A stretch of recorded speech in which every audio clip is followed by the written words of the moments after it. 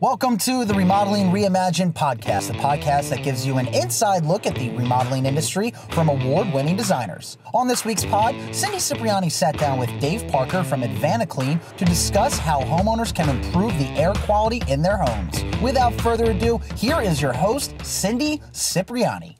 Hello, everyone, and welcome to another podcast of Remodeling Reimagined.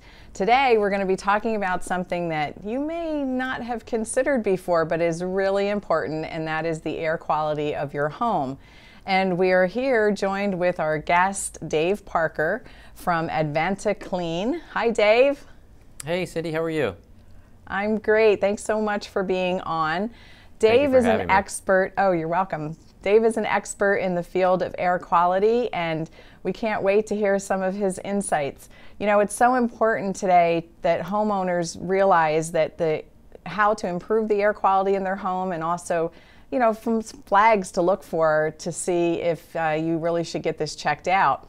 Air pollution is really a significant and pervasive impact on health. In fact, the World Health Organization lists it as the world's largest single environmental health risk.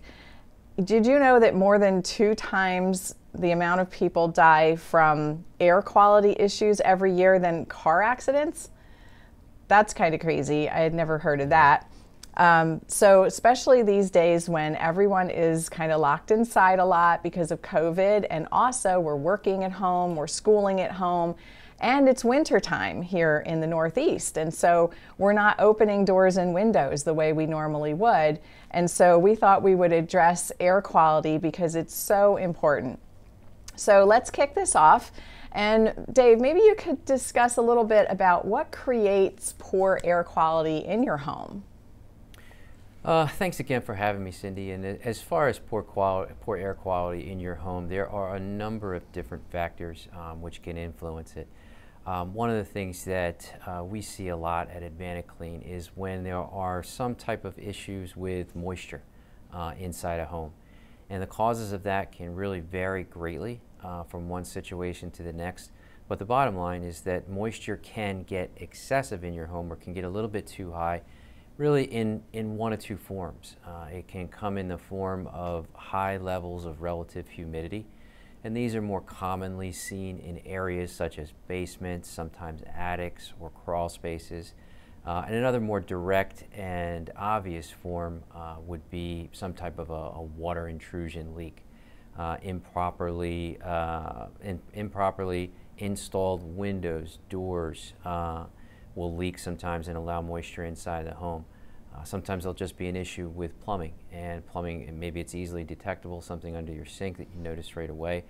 Maybe it's something that's not so easily detectable, something in the way that the a new bathroom remodel was installed. If it's not done properly by qualified technicians and qualified people, we see small leaks which turn into big problems.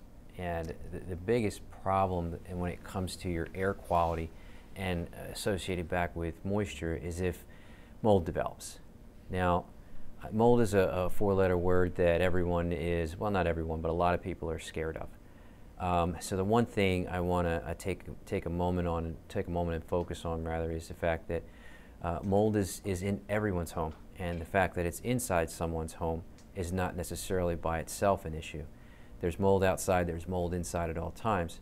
It's when mold has the opportunity to grow, it has the sources inside a home to grow, that it can become a problem for folks.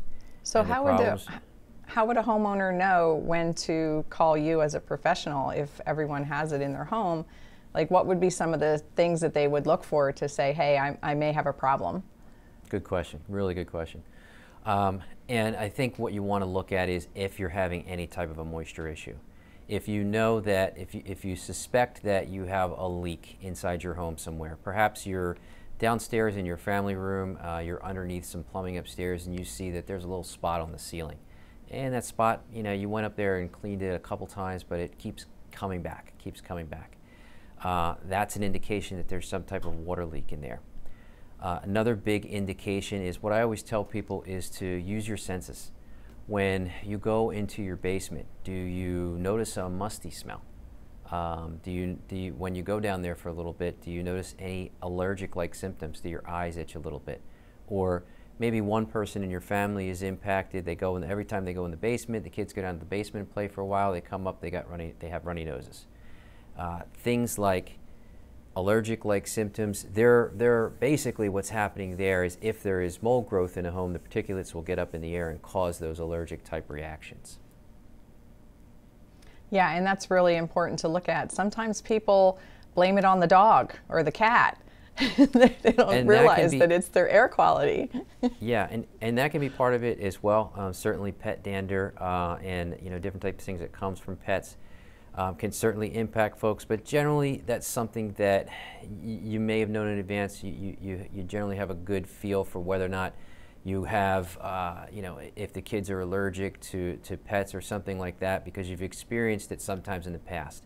You've experienced, when you went to a friend's house and they have a cat and all of a sudden, you have the sneezes. The difference in what you're looking for as a homeowner or as a business owner is someone or am I having issues inside the home and nowhere else? Oftentimes we'll be called out to take a look at a property and talk with folks. That's something that we commonly tell them. What happens does anybody go in this particular area and experience any type of allergic responses? They'll say yes, but I'm not sure. It's October right now. Is this just seasonal allergies, or it's April or May or whatever the case may be? The next question that I always ask them is, think hard about it, and if you're not sure of the answer, kind of monitor things over the next week or two. Is it worse when you're in this space versus when you're out of this space? Now, we're all in our spaces all the time right now, so that might be hard to judge. But just, if I go in the basement, do I have a runny nose? If I come upstairs, go outside, go to a friend's house or something like that, does it go away? Right, and some of these issues, people think, well, these things just happen in older homes or, basements that weren't, were really old and had some kind of problems. But, I know you see these things even in new construction.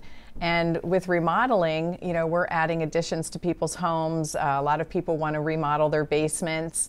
And so it's really a concern about how this construction is going to take place and that it's done properly with the proper amount of ventilation and drainage.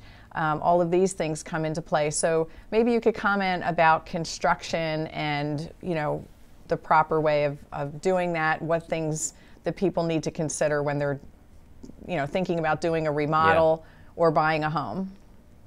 Yeah, and you touched on something that's really important. It is a very common belief that older homes are going to be subject to a little bit more mold. On the contrary, in my experience, I actually see the opposite effect. It's the newer homes, generally because they're a little bit more tightly sealed. So if and when there is some type of an issue, it has a better opportunity to expand. We do work in Philadelphia, and a lot of the older homes there, people will say, hey, can you go check up in my attic? We expect to have a lot of issues. We go up there and it's really not too bad. It's just dusty because the insulation or something in there allows for a ton of airflow because it's such an old place. Now, to kind of expand on your point a little bit, it's really important. I touched on it a little bit earlier when I mentioned the remodel of the bathroom, but home construction and the way that it's done is such a critical factor. And I really can't overemphasize it because the way things are put together, especially in a tight environment, if the plumbing is not done properly, mainly, if the insulation is not installed properly, if the ventilation is not installed properly, all these are opportunities to allow moisture to get into spaces that we don't want. A plumbing issue, if a joint is not properly put together, or if it's not sealed where the exit is, it can create a slow drip, which is almost the worst thing because it's not obvious, easily noticeable. A slow drip in a bathroom can work its way underneath tile and just expand and just kind of like water touching the corner of a sponge. You know that entire sponge will be fully saturated in due time. A slow drip every time someone takes a shower that gets into the subfloor and expands from there can damage the subfloor, can get to the edges, can damage the wood framing around, can damage sinks. Before you know it, if a slightly lower quality in workmanship in a bathroom can require that the entire bathroom is gutted, needs to be gutted to get the mold out 6 or 12 months later after install.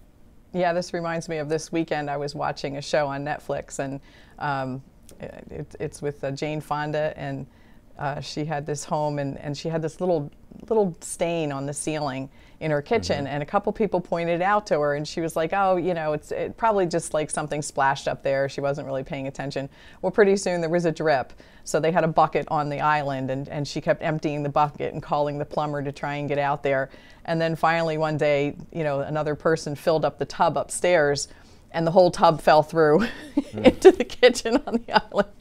And of course, this is a comedy, and it was, you know, it was funny, but in real life, little things that start out small that you can't see can turn into humongous problems, just like stucco on the outside of a house. Many, many homes with stucco have small penetrations, and it wasn't built properly with the right ventilation behind that stucco, and whole fronts of houses have to be removed and remediated because of the mold. Yep. I'm sure you've seen conditions like that. Unfortunately, yeah, all the time. We really do see it. And the tub going through the floor, I have actually seen that. Oh my goodness. Or I've seen situations where that happens very commonly in bathrooms, where a toilet seal is not properly installed underneath. A slow drip every time someone flushes the toilet. Yes. People will be sitting in their living room underneath that bathroom, and all of a sudden the entire ceiling will just fall to the floor. Oh, and my guess goodness. what's between those two floors? Insulation, saturated insulation, wet wood, and usually tons of mold. Yes. Well, we're talking to Dave Parker today from AdvantaClean in Gloucester County. And, you know, he's really giving us some great things to think about, to check around your home. And what could homeowners do to improve the air quality? Like if you come out and you find a problem, you know, what are some of the things that your company does? It really depends on it. When we go out onto a property, it really depends. A lot of the times when folks call us, it will be because they've found some type of moisture issue. Sometimes it will be as simple as they think they have a problem, but they're not sure. So a lot of times when we come out, we ask a series of questions to try to direct us to where a moisture issue might be. And most of the time we can figure out where it is and whether or not it needs some type of reconstruction, remediation, etc. Other aspects that impact indoor air quality are, you know, what's going on in your ductwork.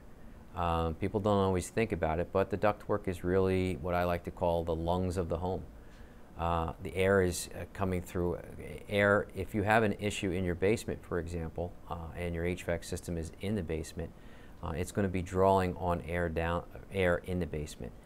The air duct systems are not airtight. They're generally put together, they're metal. The metal itself is not something where dust and debris will come through. However, they are attached together in a series of pieces, and there are always opportunities where air and dust throughout the house will get in there. And just over time, the dust in your home, it will work its way through the return. Some of it will get picked up in the filter, but some of it will get in the ductwork. And that's another area that can make a difference for folks. Clean ductwork, that's the air you're breathing. Yeah, it's really important. I love the way you called it the lungs of your home, because it truly is. And really, there's a whole building science now around air quality. And it's really important that people ask their contractors what kind of training they've had in air quality.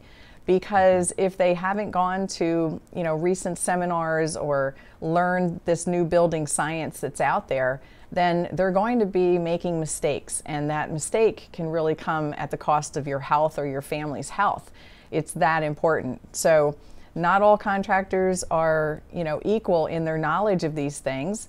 And of course, you know, as a remodeling company, we have trade partners such as yourself who, if we detect something, can come out and take care of it and has that knowledge of the building science, and doing it in a manner that even during the cleanup is not going to cause more of a problem by spreading that problem.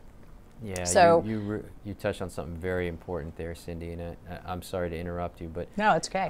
One of the things that I know that your team does, as well as our team, is we work with the thought that if there is an issue, or the way that we work will produce some particulates in the air, it will stir things up, so to speak. And we use something called negative air pressure, and that is a great way to avoid what we call cross-contamination, potentially bringing an issue from one area to another. And that's often the difference that you see between a qualified contractor, someone who is, as you mentioned, someone who takes their work very seriously, continually goes to trainings and seminars and does research in order to make sure that they're doing the best quality work. Because as most people know, and I think in most businesses, what's considered best practice is not a constant over time. There are certain consistencies over time, but it's also important to consistently train and understand your field, because best practice today may improve tomorrow. There may be new best practice. And it's always improving, really, right? Absolutely, absolutely. Yes. And it's important to stay up on that. Well, thank you so much. Again, we're talking with Dave Parker. Dave, maybe you could tell us where folks could reach you at your website or phone number? Certainly. Thanks so much again, Cindy, for having me. I really appreciate the opportunity. We can be reached at www.AdvantaClean.com. Our office is located in Mantua, and we have a shop in West Deptford, New Jersey. We can also be reached 24 hours a day, 7 days a week at 856-295-9100. Well, everyone, I hope this podcast has helped you breathe a little bit easier and got some of your questions answered, and really start thinking about this winter, looking around your home, making sure that you don't see any signs of leaks, smells that you may smell that you've been putting off. All of these things really should be addressed. And also, if you're considering doing any type of remodel, that's the time to address these also with a qualified trade partner or contractor. So if you have any questions or comments, please let us know here at Cipriani Remodeling Solutions, and we will see you next time on Remodeling Reimagined. Once again, thanks for tuning in, everyone. And if you're looking to start a remodeling project, you can learn more about our design process at CiprianiRemodelingSolutions.com, and you can follow us on Facebook, Instagram, and Twitter.